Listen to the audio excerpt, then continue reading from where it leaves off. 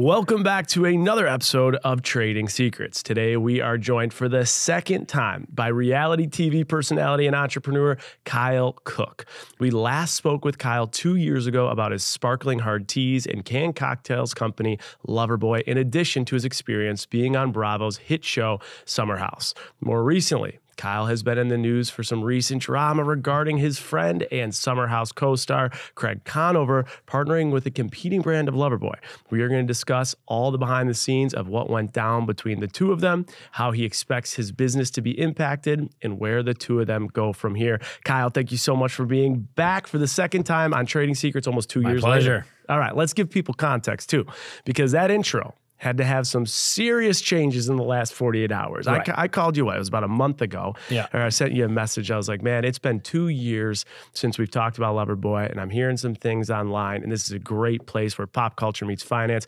Let's talk about the facts of the company, right? Because you've talked about deficits and stuff. Then all of a sudden, this stuff comes up. So unfortunately, as long as you're willing to do it, let's at least step into the business facts and not as much as the gossip. Yeah, no, that's my MO, and I figured what better place to do it. You know, people have been wondering, am I gonna comment? Am I gonna reply? You know, quite frankly, there's a side of me that just wanted to let it fade away, but there's just so many different things I feel like need to be corrected. Yeah. That I'm happy to. Okay, let's correct them and we'll talk business. And I have my notes here because I'm trying to take the emotion and the feelings out of it. That's what wound up getting me in trouble in the first place. So yeah, and I mean, we'll get into the numbers. You know them better than me, but coming into this, I looked, the canned alcohol beverage business, right, over $14 billion market cap. Huge. It looked in 2022, and I think what's interesting is it's fascinating how TV, and especially smaller communities in very niche areas, can make it seem like there are only 2 canned cocktails in the world. That's obviously not the case when you're looking at a $14 billion market. So we'll talk about the business, but here's what I want to get into. Got it. Watch What Happens Live. I had never watched an episode of Watch What Happens Live until I went on as a bartender to promote my book about a month ago. That was recent, yeah. Yeah, I could not believe that show. It is like, if you imagine the hardest like Us Weekly or People interview you get, it's 30 minutes, full blitz, no fluff, boom, boom, boom. It's like a blink of an eye, too. And you don't even remember what you say. No. I mean, I was sitting there and all of a sudden he's like, so, Jason, we heard about your, and it wasn't even like a hello. It's like, we heard about your ex and she'd rather shave her eyebrows off than be with you. What do you think about it? I'm like, holy shit. Hi, Mom. You're in the audience. I know you're happy. Yeah. So it comes in hot. So how about the book, though? Yeah, how about the book? That's why I'm here. So I want to give that, like, for someone who's very removed from it, but was in it to a certain level at a distance. It's hot. It's heavy. It's hard to manage that. Yeah. I want to address the conflict between the Loverboy and the competitor Spritz Society with what happened on Watch What Happens Live. What would you say regarding that entire situation that just unfolded? Yeah. So, I mean, as you can relate, you're in the hot seat. And the one thing I've learned, because I've been on there over 15 times, is like, you can't not answer. Yeah. Like, that just does not fly. You won't be asked back if you don't answer his questions. And I'll be honest, like, he caught me off guard, Andy Cohen. Like, I was ready to talk about Summer House, and I hadn't thought about this in a while. And I let my emotions get the best of me. And in that moment, you can actually, like, Andy sees that. He sees that I'm hurt. And what does he do? He digs deeper. Yeah. And, up until then, I had very consciously decided not to comment via the various press requests about Craig's involvement in this competitor. I was very much focused on keeping this a private matter until I made it very public on Watch What Happens. And that was not my intention. What said was said, but, I'm friends with Paige. I'm friends with Craig. Last thing I'm trying to do is make it awkward for any of us. Okay. So I want to get into some of the investor talk that happened there, but you look back at the interview and when you watch it, is there anything or what specifically would you have said differently, or what would you have not commented on? I think from a choice of words perspective, I wish I wasn't so reactionary. Okay. At the end of the day, I don't really think anything I said was not true, but I could have handled it better. And like, I think that's a constant theme in my life on camera. Sometimes I'm right, but it's my delivery and it's my tone and my temper that make me dead wrong. Yeah. And like, I wish I could say I was a faster learner. Yeah. But okay. Well, here we are. We're all getting there day by day. And it's wild how there's so many small circles, right? Like I've done business with Ben and Claudia, they're friends. I've done business with you and Amanda. You guys are friends. We're sitting literally in Hannah and Paige's I know. exact I recognize these wood studio. slats. So I recognize these wood slats. There's a lot of moving parts here. It's a small world. It's a good perspective and a good change to actually get into the business. So there was obviously a lot of investor talk. Let's talk about it. There's been a lot of talk. Who are the investors? Like, what's the investor situation? Let's break the business down to the investor pool and what it looks like. Right. So, I mean, I don't know what got lost in translation because it wasn't, I mean, if what I said on Watch What Happens just had, you know, if it stopped there, that'd be one thing. But obviously there's a lot that unfolded on podcasts since, and I don't know what got lost in translation. But as we talked about 2 years ago, as I very publicly filmed and talked about, Loverboy has investors. We've had investors since 2019. I value them immensely. I've had lots of them texting me saying, what in the heck is going on? You know, I could not have done it without them. And from an ownership standpoint, I give all of my employees, all of my consultants, all of my partners in the business equity in the company. So no, I am not a sole owner. You know, I want to make that very clear. Like we were actually fundraising. I was very vocal about this with my close friends, Craig included, during Winter House 2. I was busy raising a round of financing. So like, this is not a secret. Yeah. Okay. So 2 years ago, you had made a statement that you wanted to build it from scratch. You raised, before you went to friends and family to raise capital. Right. And you said you owned 100% of it. And on this show, you said you put in about $100K of your own money to get it up and running. Once you went out to friends and family, how much did you raise at that point? Yeah. So, and again, this kind of points to the stress of running a company. You get a lot of people, you know, counting on you and wanting this thing to be successful.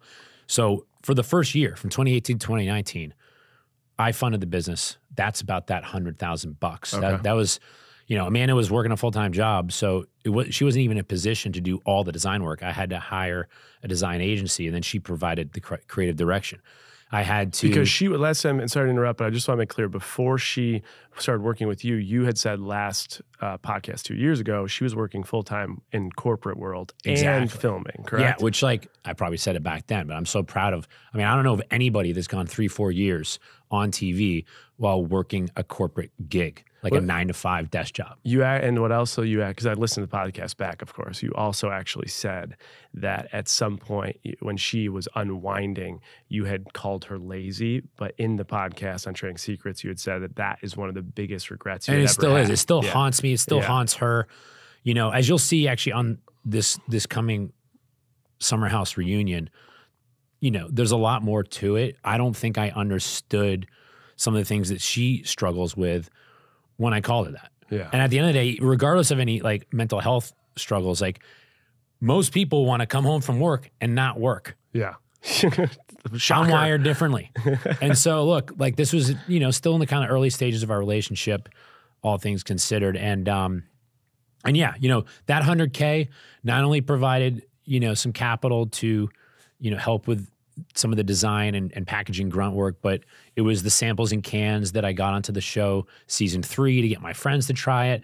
It's legal. It's all this stuff. But fast forward a year in 2019, season 4, we launched the damn thing. Now, what did it take to launch? I was told in beverage that you want to raise at least $1 million. And I was like, $1 million? Like from friends and family? Like I'll maybe get $5,000 out of my parents. Like where's the rest come from? And so, you know, but beverage is really, really capital intensive. So much to my surprise, I filled it in a month. Damn. And actually I oversubscribed the friends and family round. I actually raised almost $1.3 million. Wow. And I was like, all right, fine. I got a little buffer from what was recommended. And, you know, from there, we actually did kind of the unthinkable in food and beverage. We were profitable for our first 3 years. Most brands are losing $5, $10, $15 million, if you can believe it or not, if they're at a national scale at our level.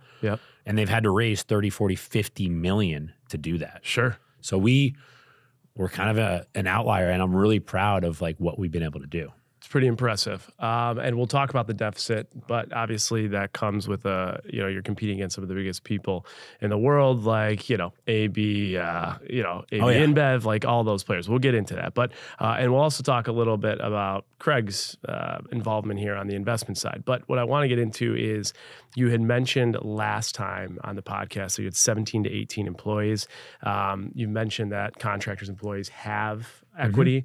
Also, last podcast, I think you had mentioned that your wife didn't have equity and there was a play to possibly gift her equity because there wouldn't be tax liability associated with it. What's the update on that, given the fact that you said employees do have equity? Yeah, I mean, look, like any company, if you're only here for a couple months, you're not going to vest the options, not to get too technical. Yep. But most startups, if they are offering full comp packages that include equity, that equity vests over 4 years, and there's a 1-year cliff, meaning if you leave before 1 year, you don't get anything. We took the literal template for startup full comp packages that include equity and gave that to everybody. And as for Amanda, yeah, I was all set to give her equity. I think it was like when she joined, I think it was like when she kind of became full-time sometime in 2020. And I looked into it and I'm like, hey, we were already engaged. We're supposed to get married. And there's a ton of tax benefits if I just waited. Yeah. And so that's exactly what we're doing. I actually had my legal team finally draft up everything like 8 months ago. And so that was essentially a benefit that you get being able to gift your spouse unlimited amounts of assets tax-free. Okay. So that took me about a year to figure out. Okay. So then there's a misconception. You don't own 100% of it. No. Contractors, investors have a piece of it. Yeah, Carl's got a piece. Like, okay. Yeah, this is like, I could not do this by myself. Okay. All right. So then enters in this whole Craig drama, right? So there's comments out there that Craig expressed interest to be involved. You said, I believe, that wasn't the case. Was Craig involved? Did Craig want to be involved? Did you give Craig the opportunity to be involved as an investor? And even looking back on it, when you take a step back, whether Craig's involved or not, does that really influence things for you? Like, what does that mean to you? No, I mean, look, first and foremost, all my friends that I filmed with know that I've raised money. The only person that ever expressed interest was Carl. I never pushed this on anyone because in a filming environment, I want people drinking Loverboy because they want to drink Loverboy, not because they're an investor, not because they're my friend, because it tastes great. Sure. Now, granted, I hope they respect what I've done. Yeah. But I never pushed this on anybody, Craig included. And Craig, to answer your question, Craig never expressed interest. He never once asked to invest in Loverboy.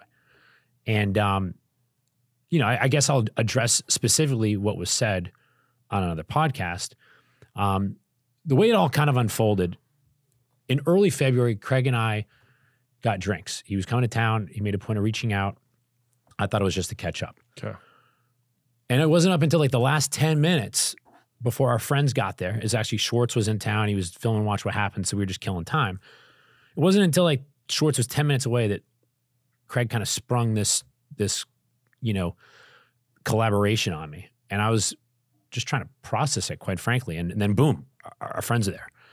And it sounded very much like, the offer on the table was, he was being given equity.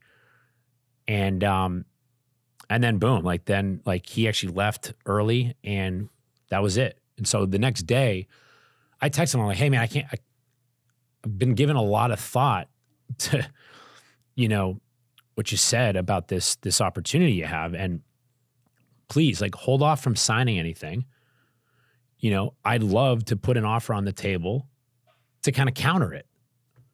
And the irony is I had actually talked to him a month prior to this because we're coming out with a THC soda, which would be a completely different opportunity. So I'm like, all right, well, let's just talk about the full package then. Sure.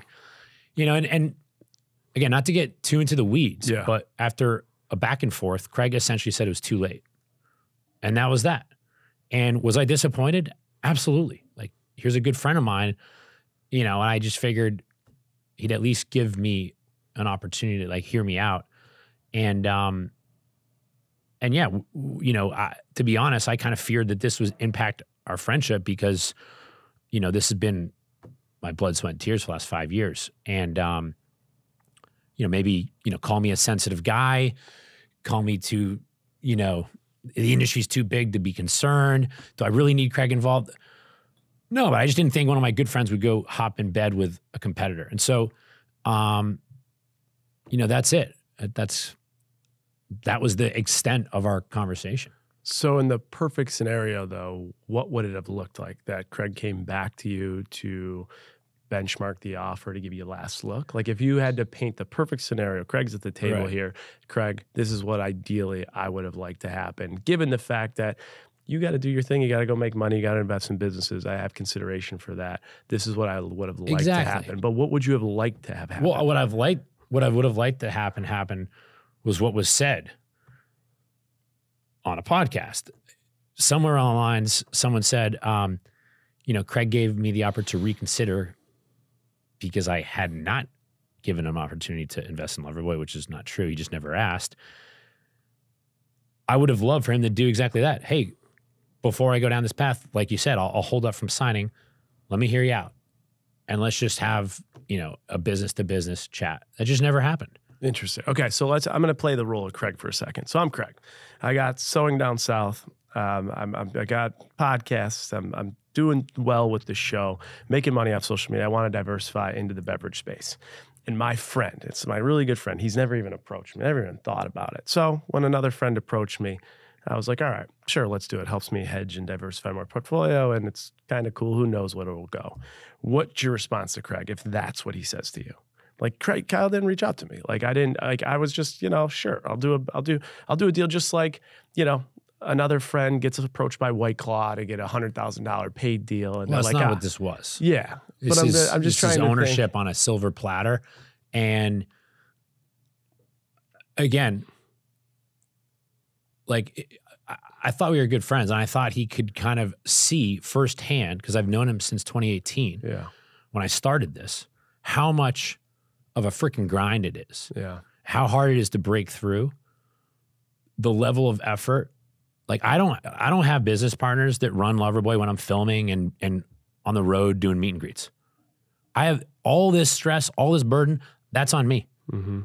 And he knows that. And I would have liked to think, and again, maybe this is just wishful thinking, that there was at least an opportunity for him to hear me out before he went down this other path. Okay, got it.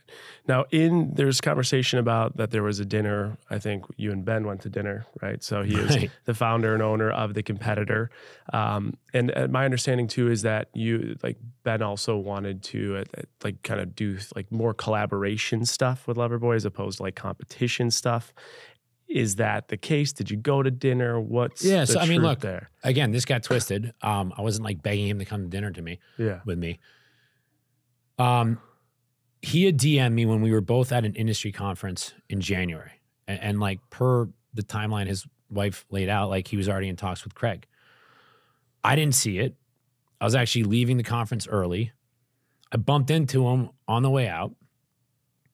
He introduced himself and then suggested we like grab dinner in the city. I said, sure. Responded to his DM. We exchanged numbers. We set up the dinner. This dinner ended up taking place about 2 weeks before Craig and I got drinks. Okay. So I think since like we're talking like receipts and timelines these days, the dinner was February 7th. Okay. I really enjoyed the conversation. It's not often I get to sit down with a fellow entrepreneur in the same exact space where we are, in the trenches, fighting the big guys. And,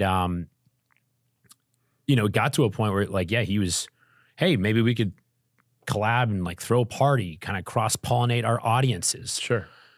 And, fast forward the next day, I see he's with Craig. And he never mentioned that, which is fine. I didn't know at this time that him and Craig were talking about a collab. But do you think he had any idea that? Well, yeah, Craig, I mean, he knows Craig and I are friends, and I just what I just should have said on Watch What Happens instead of using the words that I did, which I think I used the word shady. If Ben was spending like 3 hours with me and 3 hours with Craig in a 24-hour period, He didn't tell me that he was talking to Craig, and he didn't tell Craig he had dinner with me. Okay. And I just found that odd. And I just wish he was a little more transparent with his intentions instead of like it kind of felt like when they announced it, it was like supposed to be like this, I gotcha moment. Yeah. And maybe that's me reading between the lines. You know, again, I put everything into this and I'm super passionate about my business. And so, you know, maybe I overreacted or I'm like too dramatic. I don't know. But like at the end of the day, I just found it extremely odd that he wouldn't mention hanging out with either one of us. Yeah. Let me ask you this. So business to entrepreneur, you know, business case to business case. Let's go to the very top. Let's go to like a Bill Gates and a Steve Jobs, right? Like those guys had a lot of respect for each other, clearly competing. And I think when each of them made moves, they're kind of like, fuck, hats off. Like in the game of business, I don't know if him saying, hey, I want exposure to Bravo and then picking Craig as an opportunity, is that more of just like a business strategy play than like clearly, a shady he's trying thing, to, right? they're trying to build their brand so and they need to go tap a different audience. Yeah. I guess my point is even in those fierce competitive worlds, like I know plenty of people in this space. I purposely don't poach employees from brands where I'm friendly with the founders.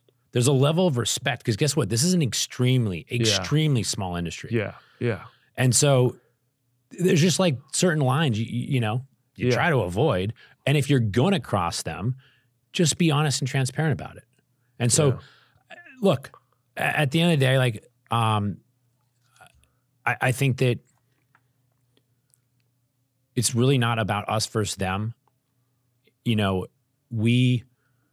it's really like David versus Goliath. Right. Because we're a $14 billion industry. Yeah. And probably more so at this point because that number's old.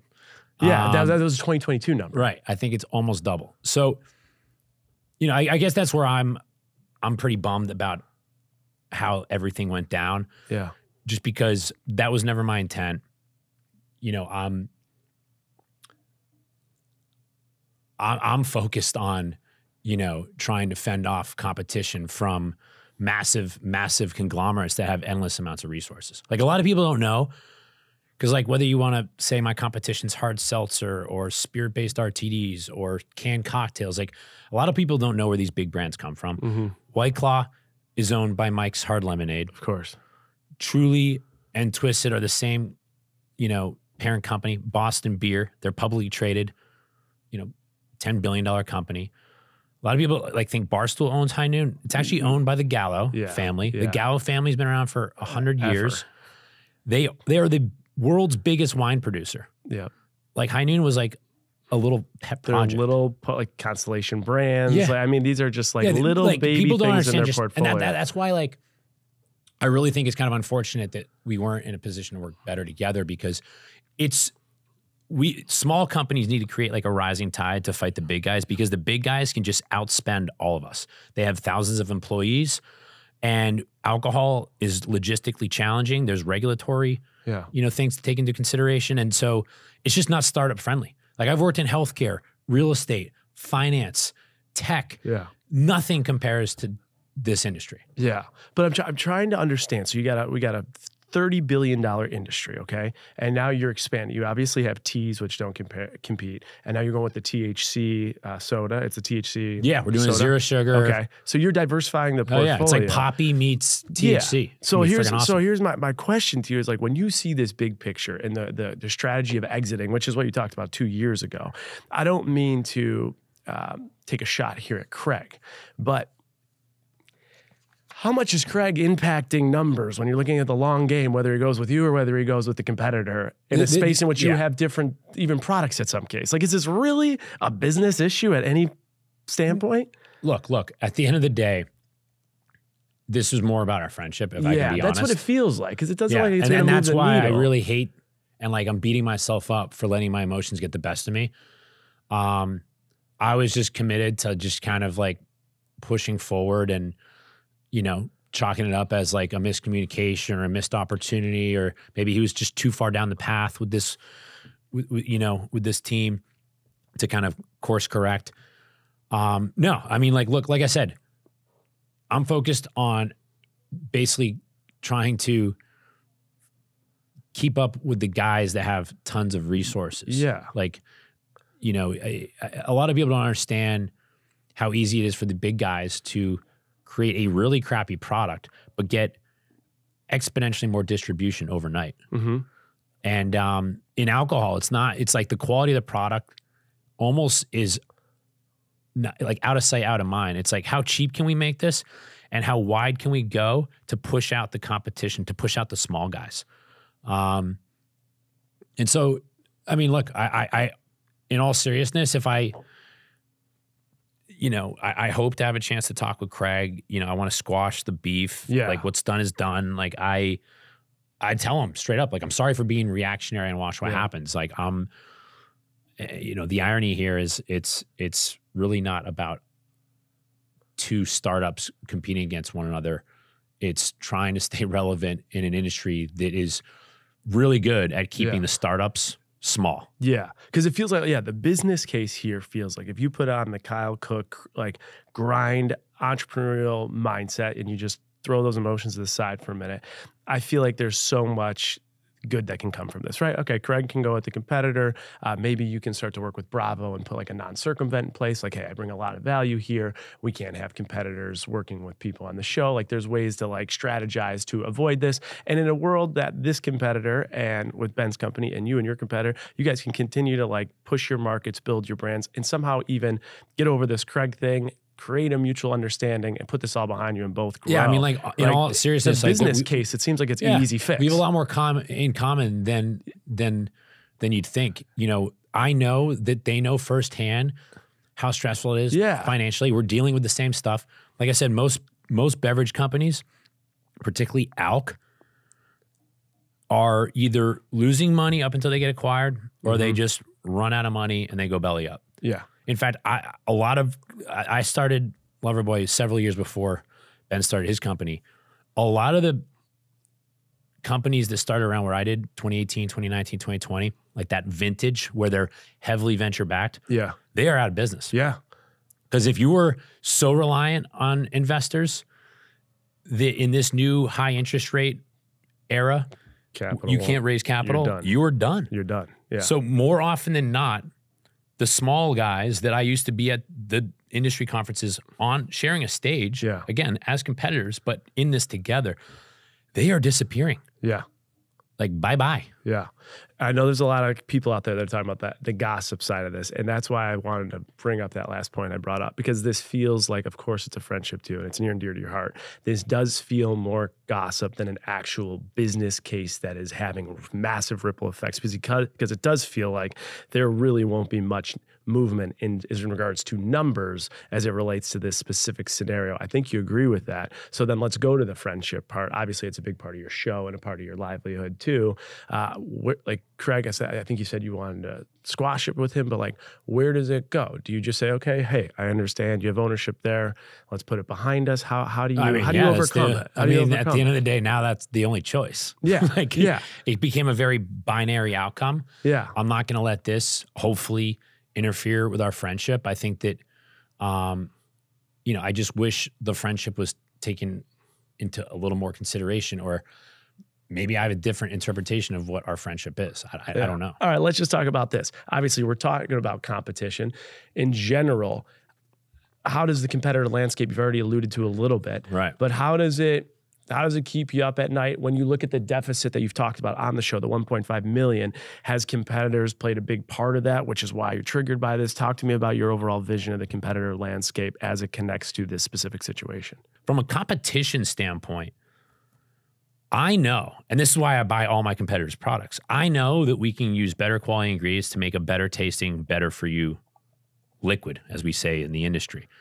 What keeps me up at night is the big guys can make cheaper alternatives, but push it out faster and basically demand the attention of our wholesalers and retailers. Right. Because we're all fighting for the same spot on the shelf. It's just distribution. Yeah, it's distribution, and just the manpower it takes to stay top of mind with our wholesalers and retailers is colossal. Like, we're not even close to having a big enough team based on how big our distribution network is. That's Like the competition can always demand their attention better than me because they're way, way bigger. 100%. That's what keeps me up. Let's talk about this then. So people that watch the show, that are listening to this, that can somewhat connect to it, because we're not going to get into statement of cash flows and balance sheet and everything else, but let's get into stuff that they can understand, right? Sure. You put $100K of your money into it.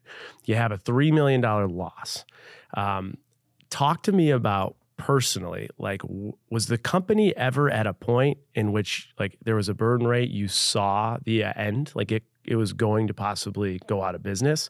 And if so, for the people that are listening to this that only see 2 seconds on the show, what type of impact does it have? How much do you lose? Do you have an SBA structure in place where you have a guarantee with the bank? Like, what does it mean to you with the numbers that are happening when you have a $3 million loss, given what you've put in and what you've raised, so that people back home that don't know all the intricacies can have a connection to the stress you're enduring? So I think this is why entrepreneurship, it sounds sexy and it sounds cool because you're independent, you're your own boss. But like when all of a sudden you're dealing with a complex industry and a complex business model, I don't care how hot your brand is. Like in 2020, we almost went out of business twice. Why? Because the pandemic slowed down our production. So we put all this cash to running these big production runs of our sparkling hard teas. That's the only thing we were selling back then. Actually, no, we launched our TDs too. That's when we launched our Spritz. So we had all this cash going out. Yeah. And then because there were delays and because our distributors were delayed, because they're dealing with their own cash flow problems, it was taking longer to get paid. It was taking longer to recoup our investment. So on 2 different occasions, one of our investors gave us a $250,000 line of credit that allowed us to keep the lights on. Because was there a point your current ratio, I'll explain what a current ratio is in the recap, your current ratio was below 1? So where your current liabilities were greater than your current I assets? mean, back then, we'd like keep in mind we'd only raised about $1.3 million. Okay. And so like just strictly from a cash flow cycle, things were out of whack. Wow. And so, I mean, that's a perfect example of why these inventory-based businesses are, I mean, a nightmare. I remember back in the day when I was at Bird Dogs, we were on Shark Tank. I couldn't film because of my contract, but we ramped up production thinking it was going to be amazing. And my friends kind of made buffoons of themselves, and it wasn't a very good day from a sales perspective. And that alone almost put the business out of business. Wow. So and that was 2020. I mean, here it is 2024. So, I mean, just dealing with the constant ebbs and flows of like cash coming in, cash coming out, and the need to staff up because you've expanded. It doesn't matter how good your product is. Like, particularly in alcohol, once you launch, you're only that shiny new toy in a wholesale or retailer's portfolio once. Yeah. And then you need, I mean, honestly, what fans can do and our customers can do is continue to ask for Loverboy. If you go to a store that no longer has Loverboy because there's been an onslaught of competition from the big guys, just keep asking for it. Yeah. You know, it's little things like that. But yeah, I mean, you know, every day is it's a new challenge. So I want to put that in perspective for people back home that don't own a business. Essentially, just imagine your mom or dad keeps giving you money and money and money, and you keep spending it and spending it and spending it. And your mom and dad are like, what the hell's happening? And you're like, trust me, it'll work out. It'll work out. And you keep spending and spending and spending, and you don't have any more. And then you're filming a TV show, and your friends and your relationships and all these people are putting pressure on you. You're continuing to run this deficit on money that's being handed to you to perform. And so the stress of that is massive, especially when you have employees that are relying on paychecks. If I was a sole owner and it was just me, you wouldn't be all rattled the way and you I didn't are. have, you know, 10,000 retailers, 180 wholesalers, and 30 employees. Like, my God, that would be amazing. That'd be amazing. So I'm just trying to give perspective to the people that don't have it, how intense it could be.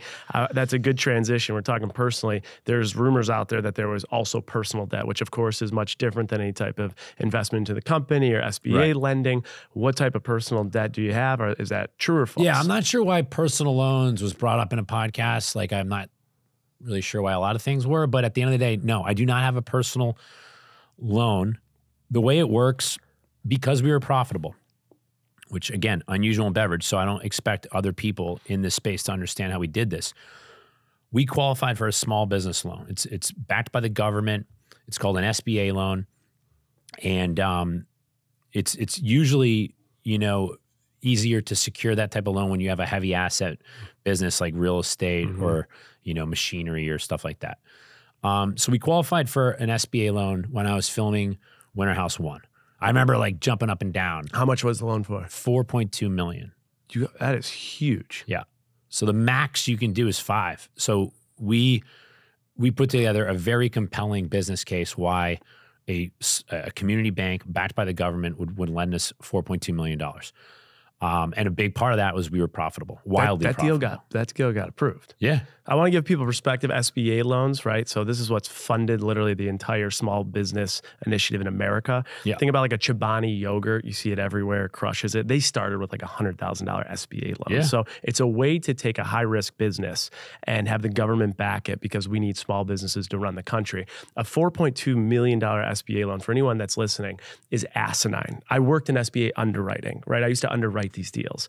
No one gets a $4.2 million. So that is a testament to where the company was at. That's unheard of. Right. And so, yeah, when you can raise $4.2 million at 6% over 10 years, you're not going to VCs. No. That would be the least savvy thing to do as an entrepreneur and founder you could imagine, right? And so it's basically the equivalent of free money versus giving away a huge stake in your business to an investor. So we qualified for that loan. And the way SBA loans work, like you said, it's what's literally made the U.S. so founder and entrepreneur friendly. It's the SBA program. And it requires every single person that qualifies for their business to personally guarantee it. So, and that's the daunting thing. You saw, I don't know if you remember. That's a different stress level for everyone listening. That's a lot. So here's the scoop. In a world where you have a business loan that you don't have a personal guarantee, if your business goes out of business, your business goes bankrupt, it's handled in court, they try to sell off the assets, you kind of wash your hands, and then you start over. I think SBA loans, the easiest comparison would be like student loans. Mm-hmm. You're never getting away from that debt, no matter what happens to your business, what happens to your career. And so when I was filming season 6 and I slapped my hand on the table and I'm like, I'm dealing with a little more substantial, what? We were again dealing with some of the stress that I've talked about today. And now it feels like the stakes are higher than the previous year, season 5, because I got this SBA loan where I had to personally guarantee it.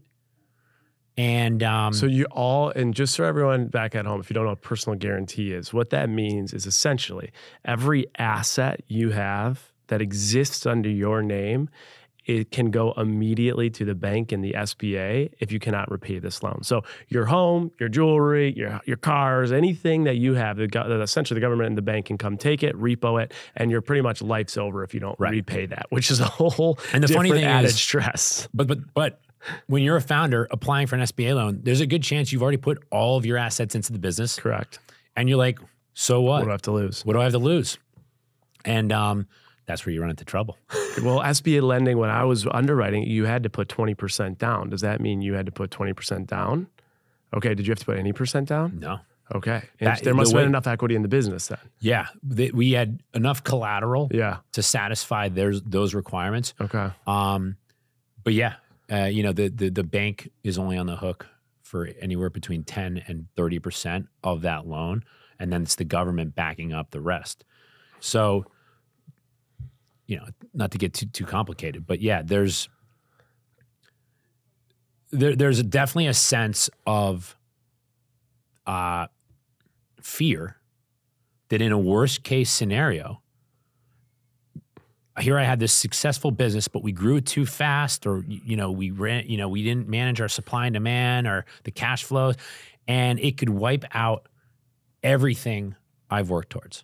Yeah. And the other thing I want people to listen to back home is, I'm not excusing some of your emotional reactions, but what I am giving context to is the you're talking about a ton of severity. If this business fails and you are on the hook for a personal guarantee and you're a public figure, which they will make an example out of, you will be signing your Bravo checks over to those banks until it's paid for the rest of your life. And I don't know of another that's a fact. beverage startup that has an SBA loan. So I'm in a world all by myself.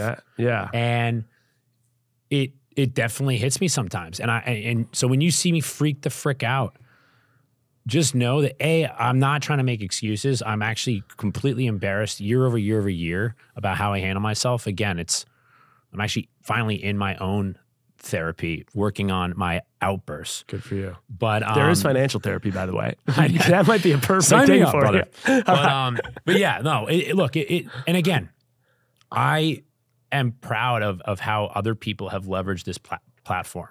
I do envy my friends where they make a ton of money with a way less sophisticated business plan, So it's, look, the stakes are higher, right? With risk comes reward. But it's pretty damn real when you have a $4 million loan in your name. It's no joke. Or again, that's where maybe I misled people thinking it's a personal loan. It's a $4 million loan that I've guaranteed. Yeah, that you've guaranteed, and it's backed by the government. It's typically loans, and we could talk more about the recap. It's typically loans that the bank wouldn't finance on their own because the risk might be too high. Exactly. So the government says, hey, bank, go give that loan out, and if it doesn't work out, we will pay you, bank, so you guys don't go belly up. The one thing I'll make clear, this was not a COVID loan. No, not even close. But you'd be surprised. People have dug this up and think that I try to be some one of those businesses that took advantage takes the PPP and then runs. Exactly. And I know some of those. They literally took millions of dollars and closed their doors. It's terrible. It's ridiculous. That's not what it was there for. This has nothing to do with that. The SBA loan's been around, I don't know, you probably know better than me. It's probably been 30, 40 years. It is as legitimate as legitimate gets. You said it's easy to get approved. I think it's a much more harder loan to get approved because the paperwork is this big. Yeah, let me take that statement back. If you have a motel, a cash flowing hotel, or a golf course, a landscaping business where you own a ton of trucks and machinery, those are easy assets to be collateralized by a bank, and so you can qualify. So for anybody listening that's looking to buy a small business, don't think that you got to go if it's $1 million and there's actual real collateral and assets there, and it's cash flowing and this and that. My God, go check out the SBA loans because you can fund that thing and those are probably instances where you do have to put money down when you are acquiring something, but we're talking 10, 20%. Correct. Fact and fiction, SBA loan, very, very different than any type of COVID-backed loan. Everyone should know that. It's extremely legitimate. A majority of the companies you see out there today that started from small business started from an SBA loan. So let's give that a definite fact. Now, as we transition into facts, I do have a round of rapid fire for you because I'm just curious about some of the true false narratives out there that connect business and pop culture. So let's do this. First one, Bravo. Are they connected at all to Loverboy? Do they get any type of dividends? Do they have any type of cahoots with you in the business side? They give you a lot of exposure. They talk about it often. What's it look like? No, they're not in cahoots. Technically speaking, they'll get a piece of, my takeaway if there is some type of acquisition and I'm still on air. That's what people call the Bethany Frankel clause, but by no means, I've seen people suggest that Bravo must own Loverboy because all the exposure they give me. If anything, they tell me to tamper it down. They're like, Kyle, please take off the Loverboy shirt. And I'm like, what do you mean? That's what I do. I wear my merch. My wife designed it. Hey, can you put, those drinks in cups? Yeah.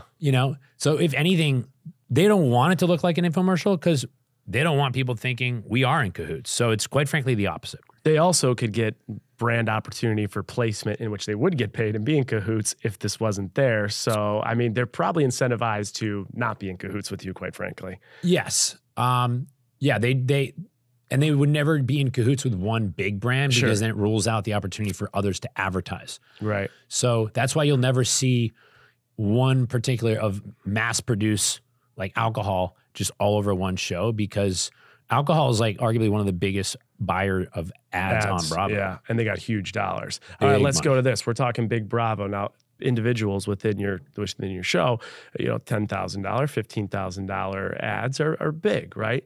Do you force it upon your castmates? Do you put the Loverboy in their hand? Do you make a suggestion everyone has to be drinking it? What does that look like? So in other words, true or false, do I make my friends drink Loverboy? Essentially, yeah. No, false. Okay. So look, like I said before, I never pushed this on anybody. Yeah. Do I hope that they wouldn't bring my competitive products into the house? Sure. Keep in mind, we pay for all of our groceries, alcohol included. So on the show you do? Yeah. Interesting. Over the years, I actually just added this up because I saw someone, or maybe it was because of this podcast, debacle. I've given the house about $100,000 worth of booze over the years. That's for us. That's for our friends. That's for parties. I'm sure the show doesn't pay for that. Not a dollar. I'm surprised by that. No. So early on, my friends were like, oh, sweet. We're no longer having to use Splitwise or Venmo to cover the cost of alcohol. Now we just have to pay for our groceries. Now, if we go to a restaurant, they'll have a $50 per head type thing. Because that's them asking us to go to dinner or whatever it might be. But no, I never force my friends to drink it. I always want my friends drinking it because they want to reach for a Loverboy. And then you see it. There's been plenty of times this season where I wasn't even in the house. People arrive and they grab a Loverboy. Okay, there you go. There you hear it. Now, I've read a comment out there. I think I know the answer to this one, but Amanda put up the money to pay the bills and start Loverboy. True or false? False. I think there was just a miscommunication between Amanda and Paige, because Paige kind of went on air saying she not only was paying the bills when I was starting this because I didn't have a source of income, but she also put up her own cash for that initial pre-friends and family capital required to start the business. No, what she did do so graciously was put in her time to help me nail the branding. I've always had multiple sources of income. I personally, like I said, funded that first 100K while continuing to pay our bills, and but I couldn't have done it without Amanda. She had such an impact. Her fingerprints are all over the original branding and are still today. So okay. Another rumor, and we'll end with this one. There are rumors out there that you're actually a producer of the show and you provide casting and story direction in the show and almost have an EP title. True or false? No. I know there's still people that think I got Hannah fired.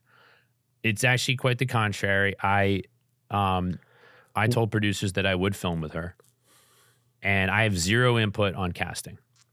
I helped cast season 1. That's why I feel so proud of this show. I put in hundreds of hours making season 1 happen. Yeah. Because there was a very good chance this was never going to happen, period. So I cast season 1. Literally everybody but Steven I helped bring in. I think Lindsay brought Steven, but I brought Lindsay. And but that's it. Sure, Winter House was built on pictures of what I called Stowpalooza. Yeah. That was a trip I was doing with friends. Yep. Similar to Summer House, that was what we were already doing with friends. But no, I have no producer credit. Okay, so no producer credit. I want to transition while I still got you to Love and Money. That's what my second book was about. Talk money to me. You've talked about Amanda. She was part-time. She was full-time. She scaled back. There's been some disruption with your relationship because of business. You've talked about it openly. This was a clip I was listening to, and this was when we podcasted. It actually impacts both of us. So I'm gonna just play it and get your overall takes. It's 2 years ago. Gift her a percentage of equity. Yeah. Got it. Any recommendations or advice for couples that work together, professionally? Literally for the same company. You guys will own equity together. Any thoughts or advice for people? I think initially Amanda's well, we got to draw a fine line. Like at night, at dinner, or in bed, no talking business.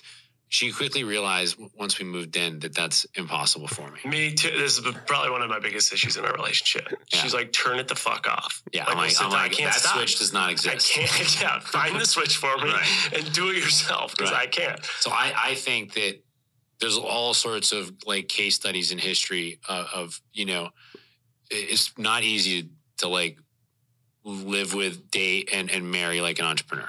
Sure. Particularly if you're trying to build something, not just a small business, but something that actually scales. Right. And you're dealing with investors and you're dealing with employees and like all the high stakes. I think that. So that's what you said 2 years ago. It's wild how that literally manifested it to exactly what we talked about today.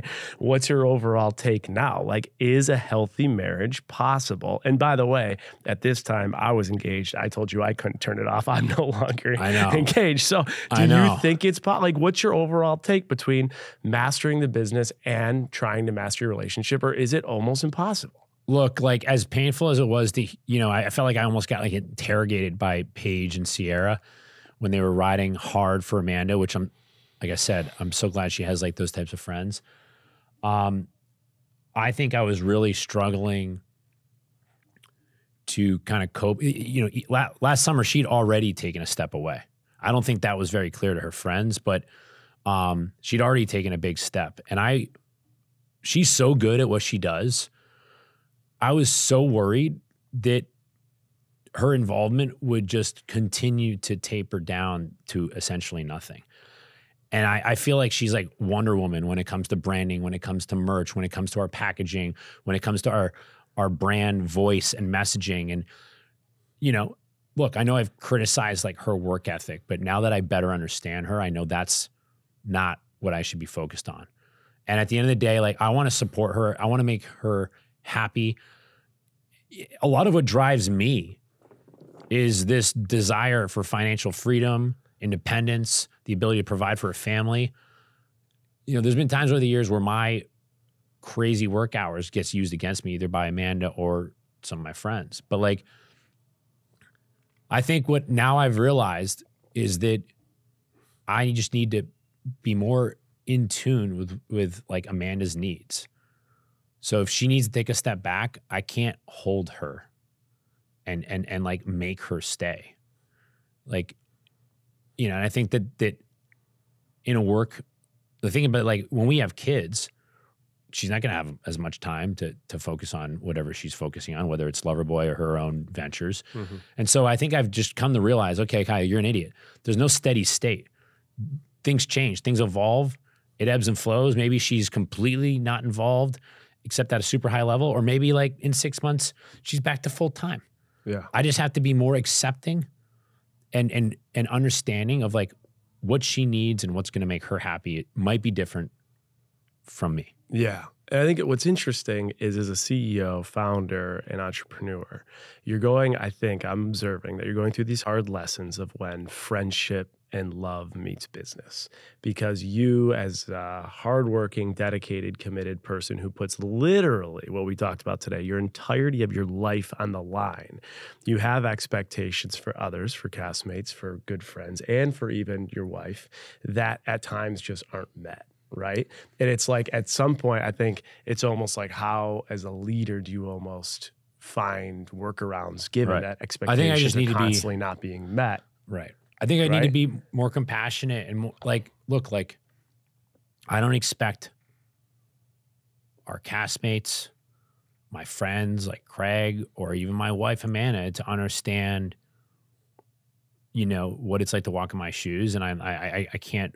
And when I try to explain, I almost like give off this like I'm, better than you. Yeah. I'm running a more complex business. I'm holier than you. Whatever it might be. And like, I've really just got to work on my delivery and just understand that like I need to be more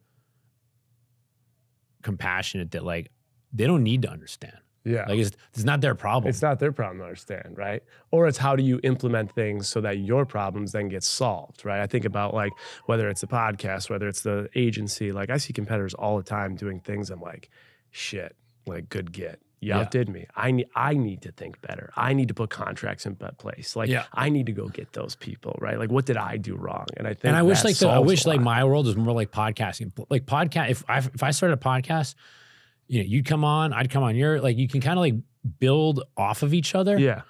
But in the agency, right? Like I want to sign the next person. Right. And then the person that I'm like, that owns the next agency and we're friends and we do deals and they cut me right at the legs. And that's a dog eat dog. It's dog eat dog. Yeah. But I'm saying my take is what I've learned because I've been so disappointed having expectations. Like I thought we had a handshake agreement. My handshake agreements are done. Yeah. And so what I've learned from getting burned left and right is I don't have expectations of other people. I think, how can I be a better business leader, right? How can I put a non-circumvent in place with someone that I worked with so they can't go work with Nike tomorrow if I got them that deal, right? I think about that. And I feel like as personal relationships continue to come into your business life and your expectations aren't being met, whether it's someone accepting a competitor deal or going somewhere else, I think there's things maybe that contractually you can put in place or strategies that can say, I don't have to worry about my expectations anymore. Yeah. I mean, look, like every industry is wildly different, right? Yeah. Like here I was thinking about podcasting, we were talking about your agency, right? So, I mean, talk about like polar opposites in terms of how those ecosystems work. One is every podcast helps the next podcast, and the other is every man for himself. Yeah, literally. So I think that's, again, a lot of people don't understand. Like, there's just so many nuances to every single industry, every single business. And I'm sure as heck not going to articulate that on a Bravo show. Yeah, or get the edit that they're going to put together. Oh my God. Actually, that was one of the things that I was the most upset about. And I text the producers. I'm like, yo, when I blurted out that Loverboy is tanking, talk about, something I regret. I was trying to make a point. Like, what I was trying to get at is like, it is stressful. Like, we could go out of business at any moment. Like, that's just the high risk, high stakes situation I'm in as a company that decided to expand nationwide. And, obviously taken on its own, it's like, oh shoot. Yeah. Is Loverboy tanking? The irony is we filmed multiple scenes with my COO that went into detail about our financial position and why I was stressing out. None of that made the air. The only thing that made the air was 3 seconds of a 30-minute download that I was giving to Amanda. So she's a little more informed. Because Amanda doesn't even know the intricacies of like our financial situation, right? And it dawned on me last summer, I'm like, I need to tell her. Yeah. So I went to great lengths to try to help people understand. None of that made the edit. Interesting. I get it. It's not a business show. Yeah, it's not a business show. They're not going to talk about But what that. makes the edit? Loverboy's tanking. Yeah. And that's I'm like, the only thing people are stuck with. Yeah. And I'm like, look, I'm really proud of what we built. We're a small company. Like, we're doing a lot with a little. Yeah. And, we've got a lot of momentum behind us. I'm really proud that we accomplished what we did, having raised less than $5 million. I always think about, when I think about like, if I were to invest in a company, I'm like, for every dollar you've raised, how much can you generate from a revenue standpoint? Mm-hmm. Like, that to me is one of the most, it's the capital raised to revenue ratio. Yep. We're 10-1. Wow. So for every dollar we've raised, we've generated $10 of revenue. So the business is far from tanking right now. Yeah. Look, like, we have a lot going for ourselves, but we're still in that David versus Goliath fight. So like, every time someone's looking at the shelf, they see Loverboy versus some competitor that's $1 cheaper or, made with crappier ingredients, or they don't have Loverboy and they ask for it. Like, it helps. Grab the Loverboy, ask for the Loverboy. Like, otherwise you're just supporting some mass marketed conglomerate that cuts corners. How about this? Personally, so we've talked about some of the business financials. Personally, you and Amanda, you're making 6 figures plus from the show. You're making, I assume, a shit ton from social media influencing. You have other streams of revenue. I'm sure, I would imagine you're paying yourself some sort of salary, both of you two. Yeah. Like, financially, when people are thinking about your company tanking in 3 lines or $3 million of deficit, financially, you two are off pretty good. Am I right or wrong? Well, in that outlier, instance where Loverboy were to go bankrupt because we've mismanaged something horribly, all that gets gone. That's taken out by the SBA. It's true. Personal guarantee. So that aside, no, I'm not like stressing out about like keeping the lights on. Yeah. But considering I'm 5 years into this, and we've gone through a pandemic, we've gone through supply chain challenges. Now, in the last 2 years, the number of products that come to market that I compete with has multiplied by maybe 4 or 5 fold. It is fiercely competitive. And so I don't take anything for granted. I'm still working just as hard as I was when we first started. I love it. All right, let's see if we can end with this. You've mentioned the concerns with Craig. You've put it out there. You've recognized and taken some self-awareness, some of those things you would take back.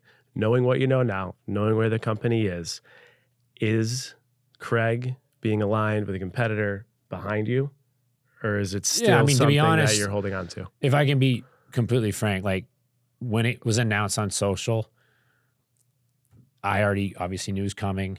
And it was kind of out of sight and out of mind until Andy asked me about it. Because I haven't talked to Craig since. Okay. I haven't talked to Craig since he more or less said it was too late. Would you be willing to talk to him now? Yeah. I mean, like, look, this all happened so fast. I've been traveling, since that Watch What Happens episode a week ago. I'm about to travel some more.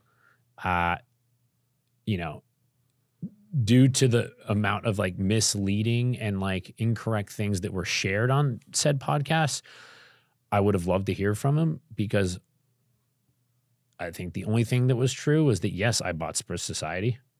I buy all my competitors' products. How else do I make sure I'm making the best possible thing that we can make? Sure. But aside from that, I was a little heartbroken in terms of,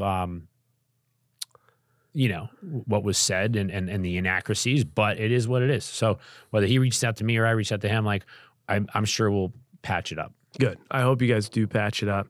I think especially when you look at the business case, obviously, it hurts. There's some emotion tied to it, but I don't see it moving numbers dramatically. And I think there's processes, procedures you can put in place to make sure things like this don't happen again, right? Like, so. Yeah. Or I just need to be more proactive. Like if Craig wanted an opportunity to invest, hey, let me know. Yeah. Or better yet. Or wait. I include him. Go get him. Yeah. Right? So, you go get him. So it's kind of like, hey, maybe some of our newbie cast members, maybe I take the opportunity to get them involved earlier than later, so they don't get tempted by some inferior, like big conglomerate coming knocking on their door with a big paycheck. So I'm also there's ways to handle it. Every industry's different. Every entrepreneur has their own thing, and I'm not saying at all what I'm doing is right. Some ways that I'm a little bit different. I actually like competitors. I want them to be my best friends. So like I have a competitor who's not even in the agency space, but they're digital marketing company, so they're full service. I'm writing a check to invest in them. I'm gonna sit on their board. Yeah. Like the competitors, the more information, the more I can be friendly with them. For no, your industry, it's such a big industry. There's so much money to go around. Same like mindset. That's why I took the dinner with Ben. Right. Good point. Okay. Right? I was right there with you. Yeah. I got taken by surprise. Yeah. And I'm just still I'm just dealing with it a little more publicly than I wanted. I hear you. Well, we're talking Loverboy. We're talking Summer House. We're talking your career, your personal life, anything else when it comes to the business, finance, or money side of those things that you want to make sure we address in the second State of the Union with Kyle Cooke 2 years later. I mean, look, I feel like we've covered a lot of ground. I think for people listening that have that entrepreneurial itch, I think there's this huge emphasis on some kind of crazy risky business that requires venture capital and, it's 1 in a million type thing. Look at businesses that can be funded by an SBA loan. It might be harder to do beverage now than it was a couple years ago, if I can be honest, because obviously lending guidelines change with the market. But look, you don't have to be working for somebody else, and you don't need $1 million to pull that off, to pull off your dream. And so, I just encourage everybody to don't get misled to thinking that every wealthy entrepreneur started with some crazy venture-backed tech startup. No, like the wealthiest families in this country probably do something way less sexy than you'd ever imagine.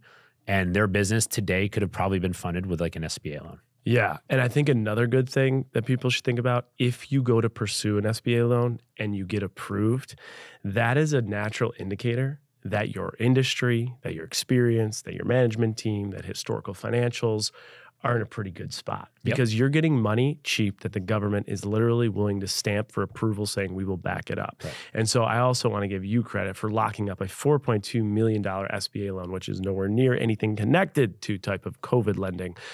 That is a huge testament to your financials, to the management team, to everything, because those things don't get approved easily. And it's an indicator that you're in a good spot to repay that and to continue to do well. So thank you. Yeah, I appreciate having you on. 2 years from now, hopefully we're talking exit. We're not talking drama on Watch What Happens Live. Now I'm ready to just wash my hands. No, I'm just kidding. We'll do the third State of the Union. Every day's a new day. We appreciate you addressing the business, pop culture, finance, and money discussions. And where can everyone find everything happening with Loverboy and yourself? Yeah. So Loverboy, drinkloverboy.com, at drinkloverboy on socials. I'm Kyle Cooke is my handle, literally like the letters I am. I don't know why I chose that back in the day. But yeah, thanks everybody for the support. Awesome. Cheers. Thanks for being on. Cheers, man.